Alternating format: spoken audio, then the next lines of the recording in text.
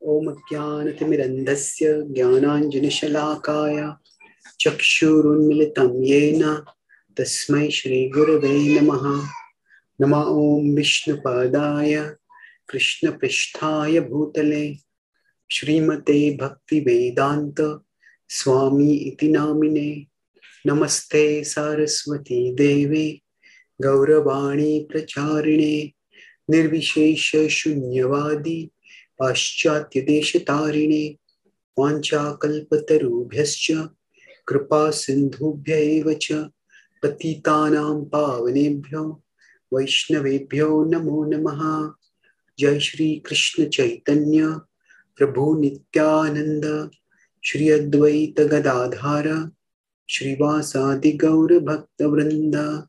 Hare Krishna Krishna Krishna Hare Hare Hare Rama Rama Rama Hare Hare. Hare Krishna. So, on the occasion of World Mental Health Day, welcome all of you to this talk on mindfulness based on Bhagavad-gita insights. I'll talk about this in broadly three parts. Metaphors for understanding the mind, then methods for managing the mind, and moods for understanding the mind's moods. So I'll talk about modes. So metaphors, methods, and modes. So what is the mind? When we talk about mental health, what do we actually mean by it? As our society has become more and more progressive, it has progressed, we have more and more physical comforts. But there seems to be something wrong, that we have not become happier with the comforts that we have. There is greater stress, greater depression, greater addiction, even greater suicides. So we are recognizing that well-being extends beyond the physical. I was in America a few months ago, and there are devotees who work at the Mayo Clinic. So I was speaking at that institute. And there, the discussion was about how more and more science is recognizing, in mainstream medical science is recognizing that medicines, physical medicines which are meant to cure people, they can't cure as effectively unless people's mental health is sound. So what does that mean? That means that, okay, if there's something wrong in the body, there's some acidity, and we take some food. And then that is meant to cure. And that should cure. But it doesn't cure if a person's mind is disturbed. So when we talk about mental health or mental sickness, what do we mean? In the past, mental sickness meant insanity. And somebody has to be institutionalized, put in a mental asylum. But that is a very radical and very exclusivist kind of understanding of mental health and mental sickness. It is that mental health is a spectrum. Just like physical health is a spectrum. That not everybody who is physically not so fit has to be immediately put in the hospital. But anybody who is not physically so fit can function better if they become physically fitter. So similarly, mental health. The more we improve it, the more we become mentally fit. So we could have three things. There's mentally fit, there's mentally unfit, and there is mentally sick. It's like we are physically fit, physically unfit, and physically sick. So what does this mental health and mental fitness mean? The mind, the Bhagavad-gita explains, is basically a tool. It is a tool for perceiving. When we want to perceive what is there in the outer world, we perceive it through the mind. And then we process it. We process it means we try to apply what we have learned.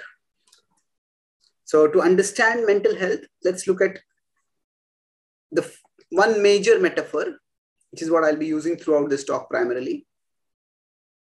So here,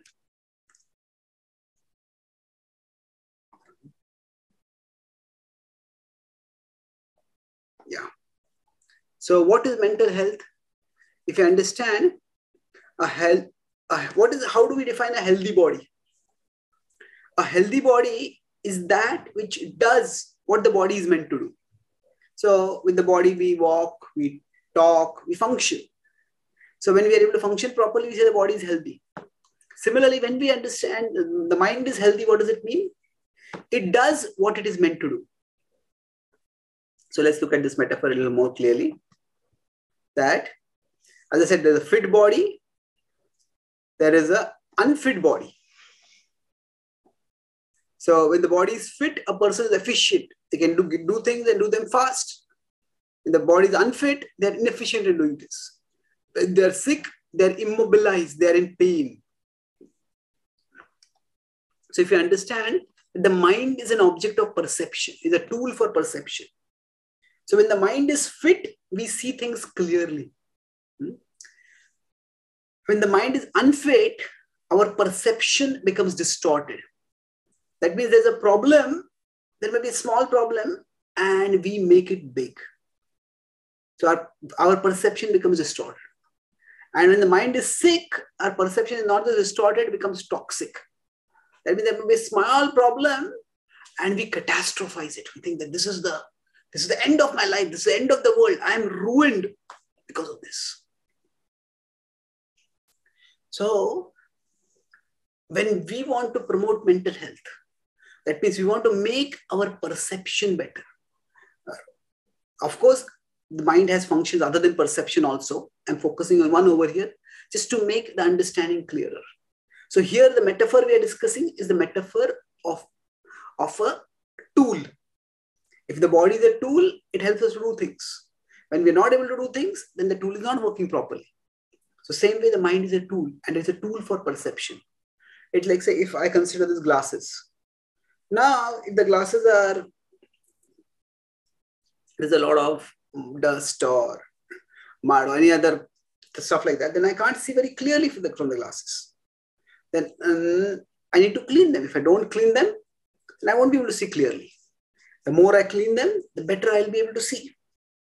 So similarly, the mind needs to be clean. Cheto darpana marjanam. Then we can see more clearly. So a toxic perception would mean what? The mind is filled with biases, with prejudices, with unhealthy cravings and passions. So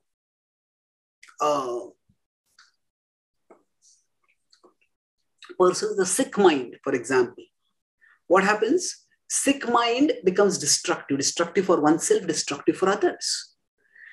I suppose somebody is an alcoholic. An alcoholic, that person has a craving for everything they see in terms of alcohol itself. And how can I fulfill my craving for alcohol?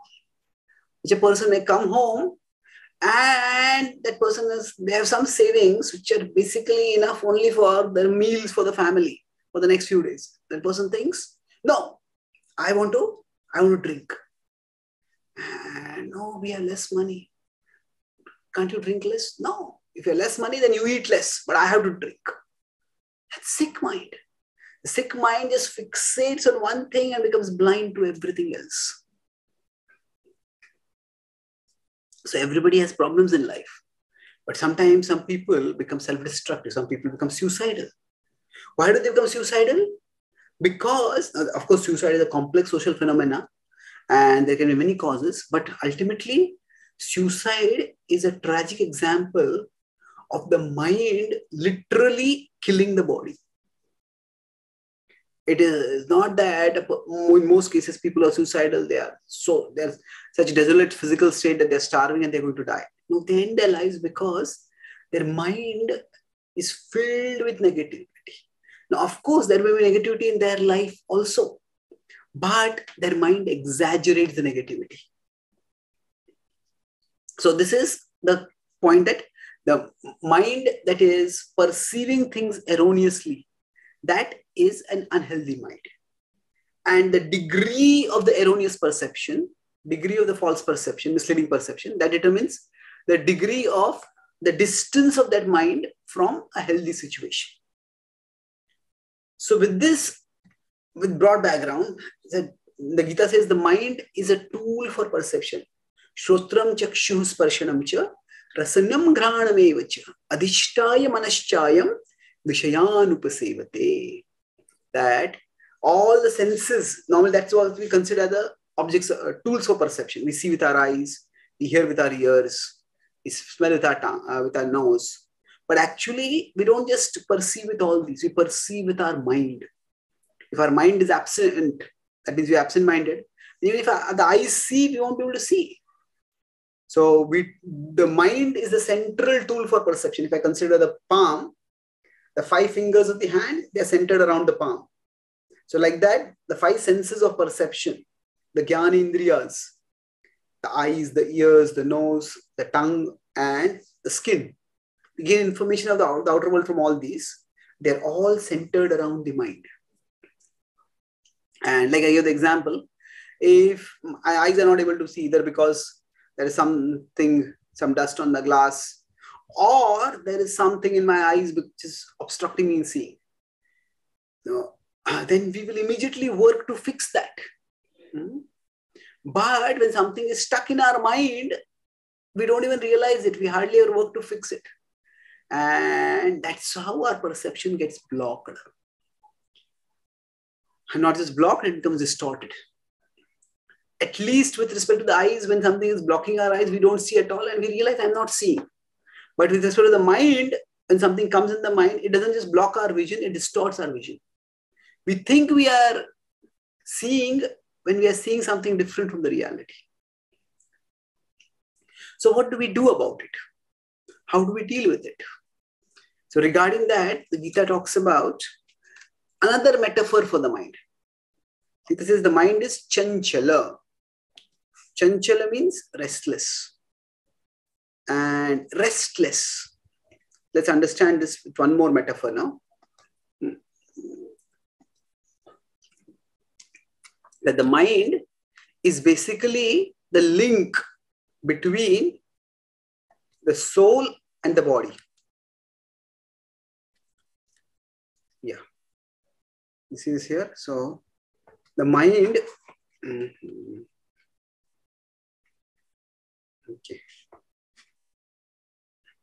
There can be distresses. So when this mental health becomes problematic, when there are distresses in our life, I say the external negativity is there. But external negativity, how we perceive it. Distresses, they challenge our mind's conceptions. Oh, I want to do this, but this has happened. And the mind feels, oh, things are not working out right. What is the use of working? What is the use of trying? The mind tends to become unfit. But when disasters are there, they confound the mind. The mind thinks things has to happen this way. I mean, they don't happen that way. They are happening the opposite way. We feel sick. We feel like quitting. We feel like giving up. So in such a situation, what can we do? So let's try to understand the mind with one more metaphor before we try to see what is happening. The soul, the Gita explains that our existence is 3 levels: the soul, the mind, and the body. So from the soul, consciousness comes out. The soul is the root. Root means source, R-O-O-T. The soul is the root of consciousness. And there is the pathway through which the consciousness comes out. That is the route of consciousness. And the mind is the route of consciousness. And consciousness itself that is coming out, that is like the energy of the soul. And this comes out from here, comes through the body and goes into the outer world. So to give an example, if we have, say, the flashlight. So I have flashlight over here. Now, if you imagine I put this like this over here. So now to the extent this is aligned, you can see the light clearly. Now, if this becomes like this, the light comes only slightly. If this becomes like this, imagine this hand we're blocking it. And this is there, but light is coming very, very less. This is come if the light gets almost completely blocked. So basically, the soul is basically like this flashlight source. Soul is the source. And from here, the consciousness gets channeled through the mind. If I want to see something that is here, I need some light to see it. But if the light is going here, then I can't see much over there. So if the channel has become like this, when we say somebody is absent-minded, what that means is they are at a particular place, but their mind is absent. It's not present there. And that's why perception doesn't happen. So we don't perceive with our senses. We don't perceive with the eyes. We actually perceive with consciousness. And consciousness is channeled through the mind. So when somebody is routinely absent-minded, then that becomes a behavioral trait. But there are times when our passions, when our prejudices, they just distort our perception. That's mental health problems. That's when mental health problems begin. So the metaphor, so we are trying to see a particular thing, but the mind goes off somewhere else. So for example, we are facing some challenge. We have to do something which is difficult. Now, part of our mind may say, it's too difficult. It's not going to work out. I'm not good enough to do this. I'm going to fail. Now, when the mind starts thinking like this, what means what is happening is the mind is not looking at the situation that is there in front of us right now. The mind is looking at, oh, maybe in the past I failed. Maybe in the future I'll fail. And in the present, what we could do, we don't do because of that. So the mind diverts our energy. And the sicker the mind, the more our energy gets diverted. So one characteristic of a healthy mind, we could say, is that it focuses on what needs to be perceived. Imagine, just to give another example to illustrate this, that suppose we are going through a dark place and it's not a very smooth path. Sometimes there are rocks, sometimes there are marshes, sometimes there are some creepers of the branches they're along the ground, and our leg may get stuck and we may fall. And we are walking through all of those. Now we have a flashlight. Our flashlight needs to be focused ahead so that we can say, okay, I should put my foot over here. I should not put my foot over it. But suppose something came along and started moving our flashlight everywhere, rapidly. It's just moving rapidly. Now we want to see ahead, but if the flashlight is moving like this, how will we see? We won't be able to function. So for us, the consciousness is like that light coming from the flashlight. But the mind is like some other person and just coming and constantly shaking our hand. So because of the mind, the mind just keeps being restless, going here, going there. And it just comes up with its own imagination, with its own stories of what is happening. It doesn't allow us to perceive things properly. So this is why, to the extent the mind is restless, going like this, like chanchala, to that extent, our perception becomes unclear. To that extent, we become sicker. So we become mentally sicker. And what is the solution to this? How do we deal with such sickness of the mind? This is where the Gita uses another metaphor. And that metaphor is the metaphor of a child. Chanchala also refers to one who is restless. And children are restless. Frequent children are restless. So the Gita says that we are all having a mind which is like a child. And because it is like a child, it tends to go everywhere. To the extent it goes to this place, that place, and all places, to that extent, we remain incapable of functioning effectively. And if we want to function, we need to treat the mind like a child who needs to be what do we with the child? If we have a child who's very restless, who's very mischievous, now we can't just force the child to go away. It's our child. And we need to deal with the child. So Krishna uses two words, Abhyasa and Vairagya. Abhyasa and Vairagya. So Abhyas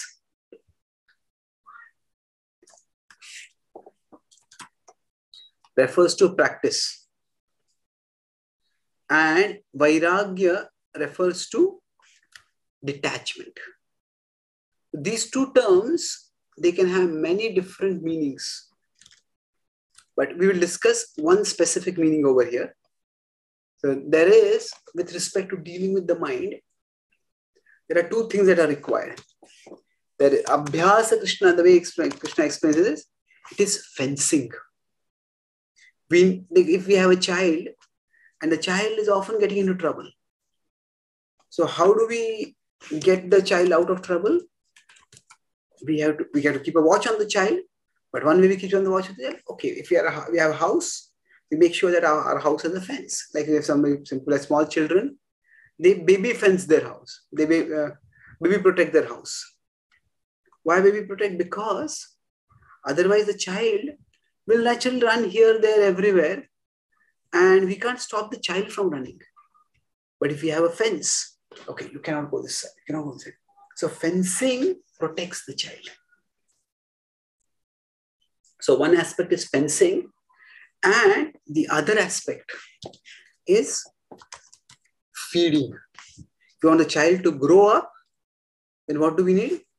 We need to help the child grow up, to get its healthy food by which it will grow up in a healthy way. So Abhyasa and Vairagya. That is what Krishna talks about. Let's try to understand these two terms through an example over here. Yeah. So a mother, when she's taking care of the child, she feeds the child. Feeding the child will help the child to grow in a healthy way. And so children are immature, but as they grow, they biologically grow, they are fed, they are healthy, then they also grow up and they understand. Okay, as a small child, the child may just want to play here and there. The child grows, matures, the child realizes, okay, I have to study, I have to have a good life in the future. I need to have the priorities. And fencing is what protects the child from things which are dangerous. So there may be strangers who may come and abduct the child. There may be somebody else make you some food which will be harmful to the child. So they have to protection. So if we take these 2 points in mind, what happens is, what does becoming mindful mean? What are the Gita's insights? That we practice. Practice means what is good for us. So instead of saying, oh, my mind always thinks negative. My mind is always distracted. So thinking like that, okay, practice. Okay, as soon as I realize that my mind is thinking negative, try to direct it in the positive direction. As soon as we feel lethargic, okay, try to think of something which will give us energy and try to do that. So practice. So the good thing about the mind, it's mechanical. Mechanical means that whatever is put into it, that's what it will bring out. So there may be garbage inside, garbage will come out. There is goodness inside, goodness will come out. So we just need to repeat. And that is why traditions across the world have rituals. In the Bhakti tradition, there are many rituals. Now, sometimes the word ritual has had a negative connotation. Oh, we're just doing rituals mindlessly. The word ritualistic has a negative connotation. But many athletes and achievers in today's world are recognizing the importance of rituals. So there are books about daily rituals for success. The idea of ritual means that we do an activity repeatedly and that puts us in a particular state of mind. So our actions affect our emotions. Our emotions affect our actions. There's a link between the external and the internals.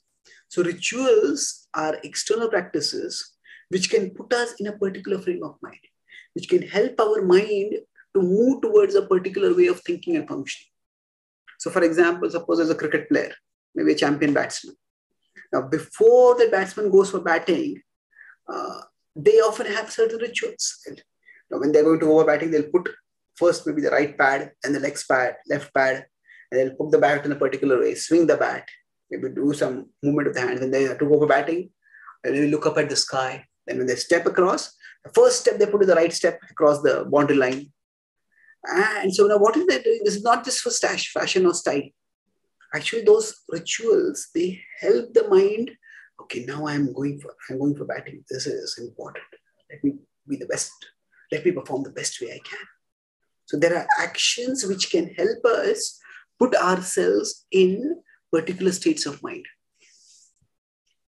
So this same principle is tapped since time immemorial within the Bhakti tradition. And there are certain practices that are given. And those practices help the mind grow up, help the mind calm down, help the mind focus. So among the various practices, it is said that we can direct the mind in various ways. But if we direct the mind toward the highest reality, that is the fastest way for the mind to grow up. Children will grow up at their own pace. You cannot give artificial growth hormones and make a child grow from 1 year to 10 years in 1 year.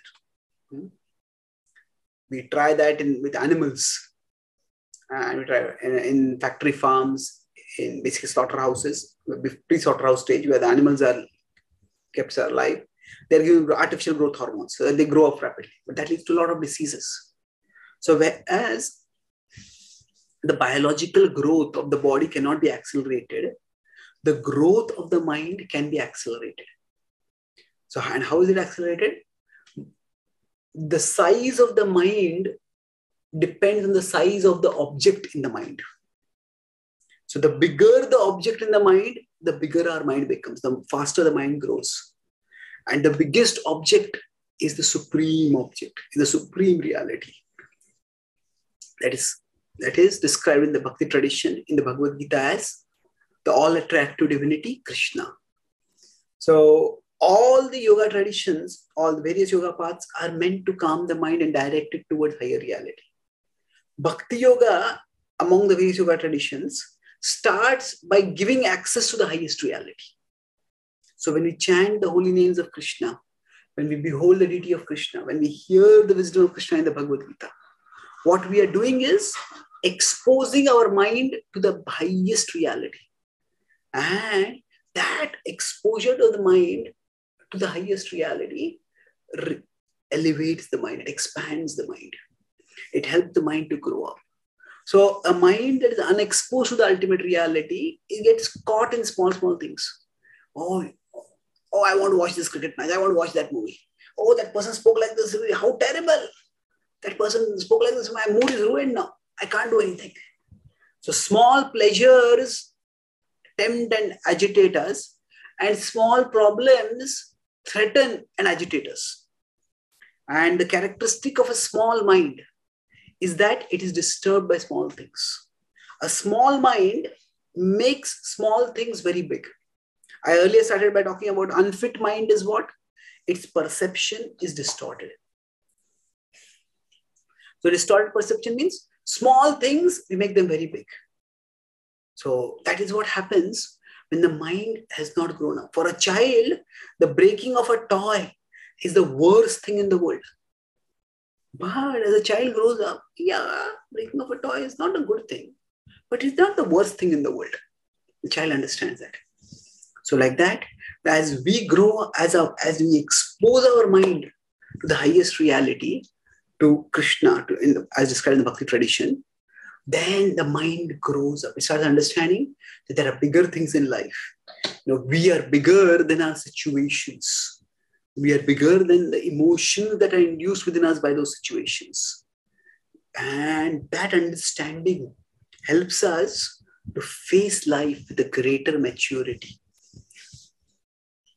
So, abhyasa is repeatedly exposing the mind to the higher reality, specifically the highest reality, Krishna. And that will help the mind to grow up. And another part is Vairagya. So what does Vairagya mean? Again, let's look at this. Vairagya means two things. Yeah. Detachment. So one aspect of it is stay away from the things that captivate or agitate the mind. And implication two is we need to be detached from the outer objects, but we need to be detached from our own expectation from the mind. I'll explain these two things. That say parents are taking care of a child. When they're taking care of the child, at that time, what happens is that if the child has some fondness for chocolates, then if the parents keep 100 chocolates in the child's toy room, what will happen is the child doesn't have a sense of perspective. The child may eat not 1 or 2 or 5 or 10. The child may eat all the 100 chocolates. And that would be terrible for the teeth and for the health of the child. So it's the important responsibility of the parents to not keep those chocolates accessible to the child. The child may say, no, I want chocolates. The parents have to have the maturity. No, you cannot have them. So detachment means don't expose the mind to stimuli that agitate it. So if the parents keep the chocolates in the child's playroom, where the child spends most of the time, and the parents tell the chocolate, no, parents tell the child, not the chocolate. Parents tell the child, don't eat the chocolate. No, every time the child will see the chocolate, I want it. The parents say, no, I want it, no. The child will become annoyed, the child will become angry. So why keep the chocolates in the child's playroom? Keep them somewhere else. So like that, the best way to deal with temptation is to not deal with temptation. We have many more important things to do in life. So create some distance, create some barrier between us and temptation. In today's world, for example, our temptation may come through internet, through social media, through so many options for entertainment and distraction that we have. So create some barriers, have some net filters, have some apps, whatever is required to minimize the exposure. So that's the first thing. But there's another aspect in detachment. It is not just that between the child and the toys, we need to create a barrier. But the parents also have to make sure that they don't over-expect from the children. So the child is just learning the first alphabets today. The parents can't expect that in 1 week, the child should be able to speak and write a full sentence. It's going to take time. So sometimes one of the biggest reasons why we are unsuccessful in our attempts to manage our mind, in our attempts to become mindful is we have unrealistic expectations from our mind. We think, today I made a resolution. I will never become angry. And we expect, I give the instruction, I made the resolution, I'm not going to get angry. And from today onwards, I'll never get angry. That's not going to happen like that. It's like we tell child, from today onwards, you shall not play with this toy at all. Well, the child may have been playing with that toy for a long time. And just our instruction may not get the child to stop playing the toy. So we have to give up the expectation of quick results. Now, how do we define quick results? For different people, it may be different. Some of us may have some conditionings that may take a few weeks to go away. Some conditionings may take a few months to go away. Some conditionings may take several years or even several decades to go away. So we need to be patient. And so the mind going in an unhealthy direction is something which can agitate us. But the mind not going as fast as we want in the healthy direction, that can also agitate us. And that agitates us, again, we are no longer mindful. Our perception is not clear. So these two things in the Bhakti tradition, there is Vairagya. Vairagya means we understand that we distance ourselves from the outer objects, but also we understand that our growth does not happen by our efforts alone. Our growth happens by a higher plan, by divine grace. And that understanding, so this is the month of Damodar, which is going on. In Damodar, Krishna is tied with two ropes. Krishna has been attempted to be tied by Mother Yashoda, but it's difficult. And then finally, when there are two fingers shot again and again and again, finally she's able to tie him. So those two fingers represent human endeavor and divine grace. So what that means is, if we apply that to our situation with respect to the mind, what is in our capacity is that we try to create as many barriers as possible so that we don't get easily agitated. But the pace at which the mind will grow, that we can't determine. We can't control that. The transformation will happen, surely, but it will take its own time. And the readiness to wait for transformation to happen, that is humility. That is faith. And we will be transformed. The magic of bhakti, of abhyasa in the practice of bhakti is such that each one of us, as we chant the holy names, as we study the Bhagavad-gita, as we worship the deities, we expose ourselves to the ultimate reality, Krishna. We'll find the more we look at that ultimate reality, the more, when we look at the world, we'll be able to see things clearly. If somebody's trying to manipulate us, we will have that clarity to say, okay, this person is trying to manipulate me over here. Now, if we are ourselves overreacting to some situation, just that having connected ourselves with Krishna, and the mind starts overreacting, starts getting hyperventilating, getting angry.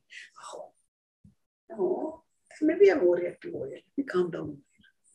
We will become better observers of our mind and better restrainers and redirectors of our mind.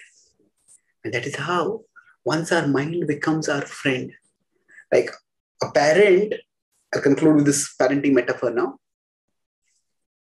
I said I'll talk about the modes, and mood is the last part. So that is in this connection.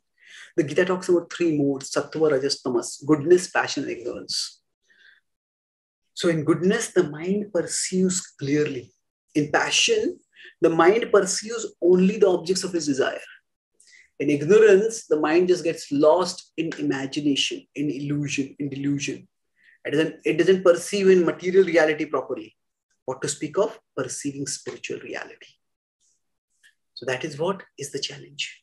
But fortunately, whatever mode one may be in, the mode is changeable. So our mind's moods will change again and again. But so we can't control the moods of our mind. Sometimes we'll feel energetic, sometimes we'll feel lethargic, sometimes we'll feel optimistic, sometimes we'll feel pessimistic. These moods will keep coming and keep going. But if we try to elevate our mood, if we try to live as much as possible in Sattva Guna, have a regulated time for waking and sleeping, have a regulated time for eating food, have good friends around us, cultivate overall a healthy way of living. And we do that, we'll find the mode will rise, mode in which we are living will rise. As we rise towards Sattva Guna, we'll find automatically the moods will become less wildly swinging and more steady. So rather than worrying about our moods, I'm doing this, why is the mood swinging like this? Why do I feel so good at one moment and then I so bad at the next moment? Don't worry about it. Just focus on elevating the mode in which we are living overall. And the mind's mood will grow up. If parents start worrying after every mood of the child, now children are fickle. But as long as the parents are taking due care of the children will grow up and they will outgrow their fickleness. So we focus not on the mood of the mind, but the mode of our living. The emotions and the mind is subtle. It's very difficult to deal with it. But it's much easier to focus on the physical level and reorganize the physical level. And when we do that, the psychological level will automatically change. So I'll conclude with this application.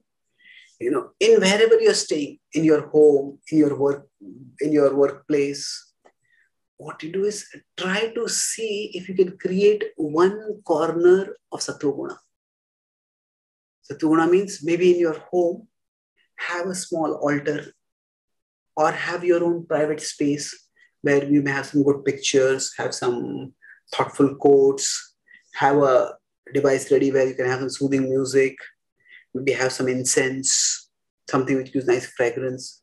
Basically, have a place which can immediately direct our thoughts towards Sattva-guna, raise our consciousness towards goodness. Have one place of beauty, of serenity, of sanctity, wherever we are. And when we do that, we'll find that just holding that place close to us, holding ourselves in that place, going there and staying there, even for a few minutes, will help us deal with the mind's moods. By creating a Sattva-guna atmosphere as it is possible for us, we'll find that the mind's fluctuations, the mind's moodiness, it won't affect us so much. And eventually, mind's moodiness itself will go down. When the mind becomes our friend, then it is becoming like 2 for 1. Sometimes when we buy one product in sales, what happens is they say that you buy this product and get this free. So for us, it will become like that. Now, right now, we are one and we are dealing with the world's problems, but we are also dealing with our mind's problems. So half our energy, or maybe more than half of our energy, is going with respect to dealing with the mind, and we have the only remaining little energy to deal with the world.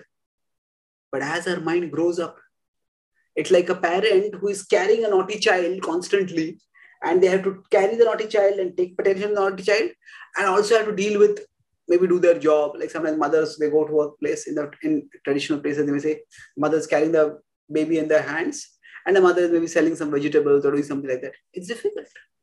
They're doing two things at the same time. But the child grows up, child becomes young, strong person, and the child can help the mother. Child can carry heavy substances, heavy objects, place them here, place them there. And then that one becomes 2. And the force becomes doubled that way. So as we help our mind to grow up, the mind becomes our friend. And when the mind becomes our friend, we will be able to function far more effectively. We will surprise ourselves with how many things we are able to do in how little time. And not just do things, do better things, but become a better being. That is the stage where Krishna says that the mind has become our friend and our life has become successful. Our potentials are manifested and our destiny is fulfilled. So I'll summarize. I spoke today about mindfulness based on Bhagavad-gita, and I talked about 3 main points. First was metaphors for understanding the mind. I talked about 3 broad metaphors. So the mind is like a tool. The body, if you consider a tool for moving and going here and there, the mind is a tool for perceiving. So the mind can be either fit when there is clear perception, it can be unfit when there is distorted perception, and it can be sick when there is toxic perception. That means there is a small problem and we see it as a small problem. That's the fit mind. When you see a small problem, when there's a small problem, we see it as a big problem. That is a distorted mind. And there's a small problem and we think, oh, this is my ruination. My life is destroyed now. That is toxic mind. So another metaphor was the mind is like the pathway through which the light of consciousness comes out. That same example, the mind is a tool, but how is it? It's like a passageway through which the light comes out. Then another metaphor we discussed was the mind is like a child. And that was the metaphor in which second part. So how do we manage the mind? That is abhyasa and vairagya. The child needs to be taken care of so that the child grows up. And that requires feeding and fencing. Feeding is abhyasa, fencing is vairagya. And what does feeding mean for the mind? That the more we expose the mind to the biggest reality, the faster the mind becomes big. It grows up. The size of the mind depends on the size of the object within the mind, the size of thoughts in the mind. And Bhakti Yoga provides us ready access to the ultimate reality, and thus helps the mind to grow up the fastest. And then, so that's Abhyasa. And Vairagya is two things. The parents make sure that things that may agitate or distract the child, they are not in the child's horizon. Keep them far away. So distance ourselves from the objects that may agitate or captivate our mind. And the second is, the parents have to be detached from the expectation of instant success, instant growth. Children will grow at their pace.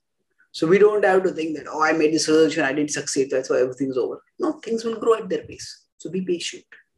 So when we do have these two understanding of detachment, we can help the mind to grow up rapidly. And we talked concludingly about the modes and how we can go beyond the modes through the practice of bhakti. So the modes, we can't change them. We can't very much control the moods of our mind. It's just flickering and fickle. But we can change the mode in which we are living. If we create even a small shelter of sattva guna, of higher consciousness around us, wherever we are, then just by going there physically, we can change the frame of our mind and help it to become more elevated. And when the mind becomes our friend, we become like one for two. We one become two. Like a mother with a grown child helping her. So similarly, the mind, as our friend, will empower us to function much more effectively. Not just do better things, but become a better beings. Thank you very much. Hare Krishna. Are there any questions or comments?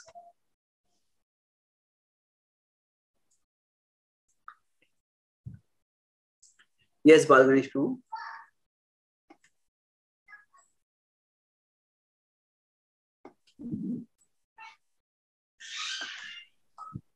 Hare Krishna Prabhu. Dandavat Pranam. Can you hear me?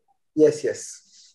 Yeah, Prabhu. Actually, I have two questions, Prabhu. The first one is, sometimes we'll be surprised to see the sudden change in the drastic difference of moods, Prabhu. Sometimes, yeah, we will cultivate Sattva-guna, but somehow or other, suddenly we will jump to Tamoguna. So within very minute fraction of seconds. So we are unable to perceive what does it impact for those sudden shifts. So my second question is, when we die... okay, wait a minute. Let's take one question at a time. Sure. Yes, so when the modes change suddenly, we are not able to perceive the cause. Well, the mind is subtle and the way it's affected is not so easy to perceive. Like sometimes a person gets infected by a disease. Some people, sometimes we can find out, okay, the infection came from here, sometimes the infection came from there. So like some diseases, like malaria or something, we know it's come from mosquito.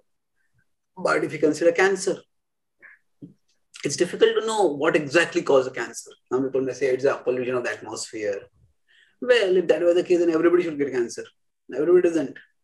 Sometimes there are diseases which we can't really trace their cause.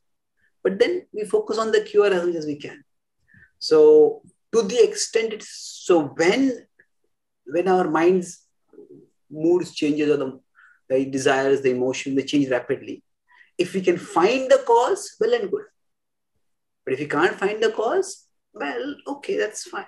We just focus on the mind has gone towards Tamoguna. Let me try to get it towards a higher mode. So don't spend too much time analyzing if no immediate cause is apparent. Because sometimes the cause may be just some impressions within the mind rising up suddenly. Prabhupada gives the example that sometimes if the water is calm, we may throw a stone and the water gets restless. But sometimes the water may be calm and there are no stones thrown from outside, but some kind of fermentation is happening below and suddenly bubbles start coming up from above. From below to above, and the water starts becoming restless. So sometimes it might just be something from our subconscious mind, or we could say from the pura samskaras rising up. So don't focus so much on the cause, focus more on the solution, on the cure. Just do what we know helps us to rise towards higher mode, towards goodness, and towards sattva guna, and do that, and that's how we'll deal with it. Okay, bro. Yeah. Can I ask another question? We'll come back to you again. Sure, bro. Sure. So Harshil was asking how to overcome phobias, mental blocks. Well,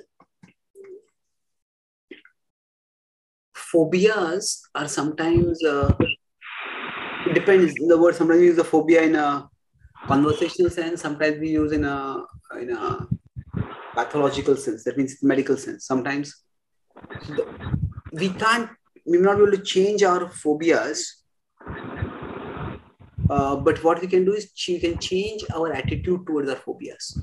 If we suddenly feel very fearful about something, so rather than beating ourselves up for feeling fearful or demanding that we shouldn't feel fearful, okay, I feel fearful, but what can I do about it now? So try to, if we may not be able to control the mind's reaction, but we can control our response to the mind's reaction. So what we do is we gradually deal with it. It's like somebody has a claustrophobia. They just can't enter into a lift, for example, an elevator, so they want to they rise up. So what do? Okay, as soon as they see the elevator, they feel fear. So gradually, step by step, the Bhagavad-gita states. That means, okay, you cannot go to the elevator, you cannot enter the elevator, but can you take 2 steps towards the elevator? Can you take 2 steps toward the elevator? Yeah, 2 is possible.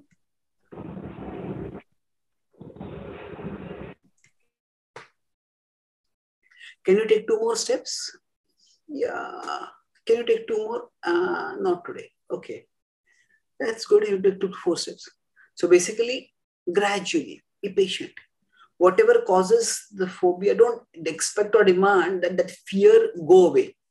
But just see how much you can push yourself. And little pushes also, they may be insignificant from the world's perspective, but they are very significant from our perspective. And by gradual, step by step, we will be able to minimize the effect. So the mind imagines, oh, if this happens, if a spider comes, the spider will kill me. And the spider can't kill you.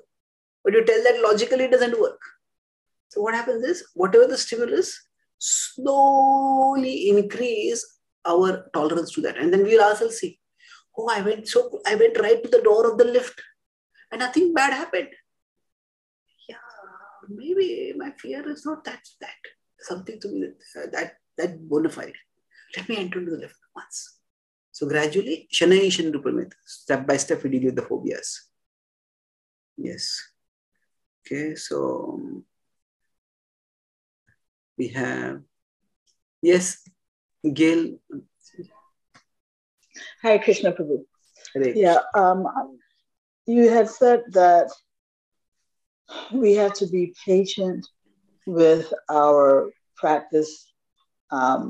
We shouldn't, so there's also, we have to have the humility to wait on Krishna's grace, right? When we're trying to improve in some area of our life. So as we're practicing and let's say maybe results aren't coming as fast as we would like, how do we understand whether we just need to be more patient on Krishna's grace, or we need to step up our practice, or see that maybe there's something lacking on our side?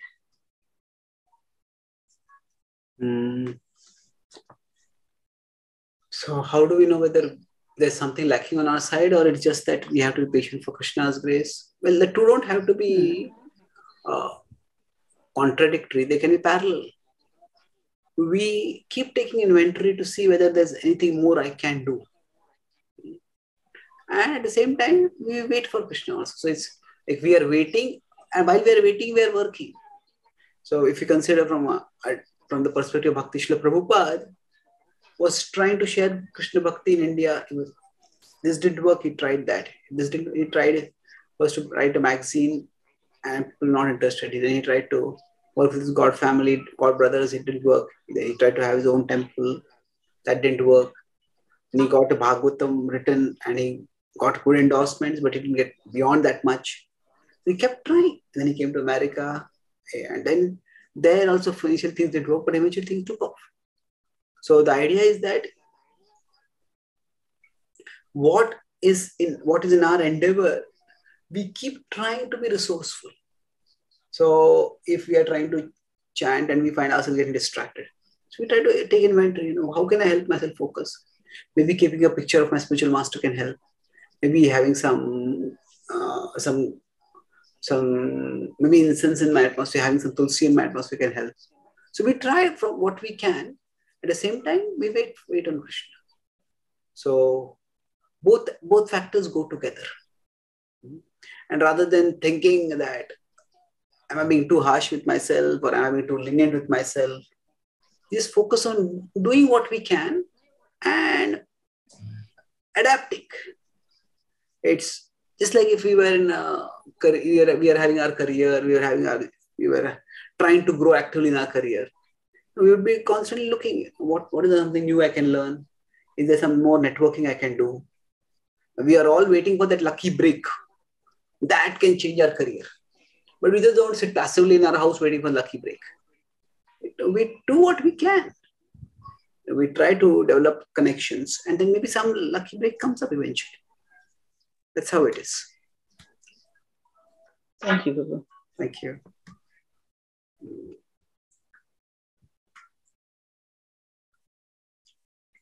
So if we feel, okay, Shaktiman.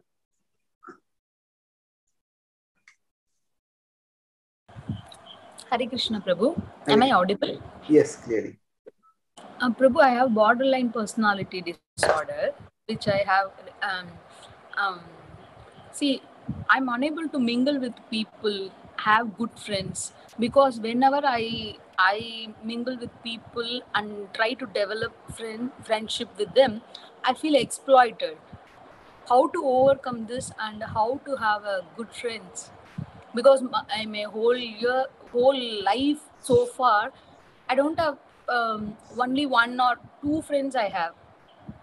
How to make tough. friends? Yeah, it's tough. If we feel that having friends means we'll get exploited. So first thing is that every fear has a cause. So we can't control that emotion. If you feel fear, if you feel apprehension, if you feel hesitation, that emotion is something. When we try to fight against our emotions, it's like we are setting ourselves up for a losing battle. That is, what we can do is we can focus on our actions. We can focus on our intelligence. So sometimes the best way to fight an enemy is to dodge their main flank. If in this side the enemy is very strong, then don't fight that side. Dodge the side and fight from some other flank. So if some emotion is very strong for us, then instead of trying to combat that emotion, we focus on things other than the emotion. We focus on action. We focus on reason. So, okay, that emotion is present. I fear that I'll be exploited. Okay, that's fine. But okay, within that fear, does that mean I can't do anything? Like right now, you came for this talk and you asked a question. So that is something which you're capable of doing. So rather than thinking, when will this fear go away? We'll focus on, okay, within whatever the constraints imposed by that fear, what can I do? What action can I take? What level of reasoning can I do? Now when you say, by my reasoning, I understand I should not have that fear. No, don't attack that fear right now. Okay, with that reasoning, this person has always been quite kind to me. So maybe I can take a few steps toward this person and see how they reciprocate. So, see, we may have to live with fear, but we don't have to live in fear. Sometimes what happens is we try to get rid of the fear and then it doesn't go away and we feel discouraged. Live with fear means see that each of us, we all have different issues. Some of us may have physical issues. Some of us may have a scar on our body. Some of us may have some particular thing without the physical level. All of us have to live with some issues. But we don't have to live consumed by thoughts of those issues. We don't have to live in that. We don't have to let ourselves be defined or identified by that. So accept that it is there, but act on other forks, and you'll act on other fronts. And over a period of time, you'll find that gradually bonding will happen. So, like I said, the best way to deal with temptation is to not deal with temptation. The best way to deal with a negative emotion is to not deal with that negative emotion. It's very difficult to reason with strong negative emotions, but we can use reason for some other constructive direction. Okay. Thank you, Prabhu. Hare Krishna. Thank you, Hare Krishna. So one last question, and we'll stop here. So how can we deal with depression when feels when I lost meaning in life? See, meaning is not like a 1-0 thing, like digital electronics. Oh, this thing was giving me meaning, now this thing is gone, all meaning is lost. Meaning can also be created in increments, it's analog. So, okay, in this situation in my life, there are two choices for me. I can sit on my bed and watch TV all day, or I can go out and maybe do something for someone. Maybe I can just maybe speak a few kind words to someone. So rather than thinking of finding a whole meaning for life when that has been lost, simply focus on finding some small thing which gives meaning. Okay, maybe speaking a few kind words to someone that makes me feel that I did something meaningful, I did something good. So start with the small state of small meaning, and that will gradually build up. That's the best way for us to move forward in the search for meaning. Don't wait for one or zero. Don't worry about the big loss of big meaning. Start with small, and small things will grow. And sometimes, or we may find that the loss of a smaller meaning, or we may not think that meaning is smaller, but the loss of a smaller meaning may actually be the pathway to open for a bigger meaning. So the clouds look so beautiful in the sky. And we think, oh, now the sky looks so beautiful. And when the clouds break, hey, oh, the beautiful cloud is all broken up. But from the breaking of the beautiful cloud, the rains come. And whereas the clouds may just serve like an ornamental purpose in the sky, the rains serve an essential purpose. They nourish life on the earth. So similarly, the soil looks nice when it is natural, but when you have to plow it, you have to put a plow through it. The cracks are initially doesn't look very good. The soil has to be broken so that grains come out of it, crops grow from it. So often, what we conceive as meaning is broken so that some higher meaning will be revealed. So we just need to wait. And we wait and we watch. So two things: we find meaning where we can, and we wait for some bigger meaning to emerge, and it will gradually. Okay. So thank you very much for joining today, and wish you all the very best. May Krishna guide you from within and without to better manage the mind and become more and more mentally healthy. Hare Krishna.